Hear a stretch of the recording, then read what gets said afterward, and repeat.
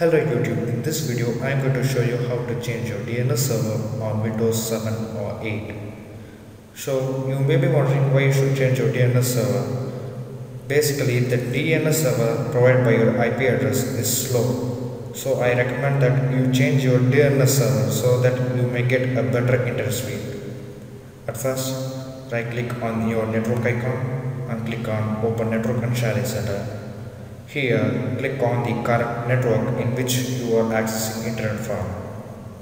Here, click on Details and you can see here my current DNS server is 192.168.1.254, which obtains by default DNS from my ISP.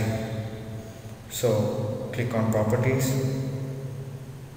Scroll down all the way till you see Internet Protocol version 4. Double click on it and click on Use the following DNS server.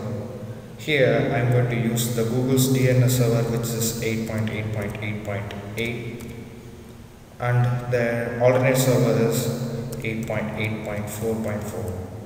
Finally, click on Validate Settings upon exit and click OK. OK again. And the Windows network diagnosis may appear, and if you get this message, troubleshoot would identify the problem. You are all ready to go. Now if I click on details here, you can see here that my DNS server has been changed to Google's DNS server. Thank you for watching. Please like, comment and subscribe.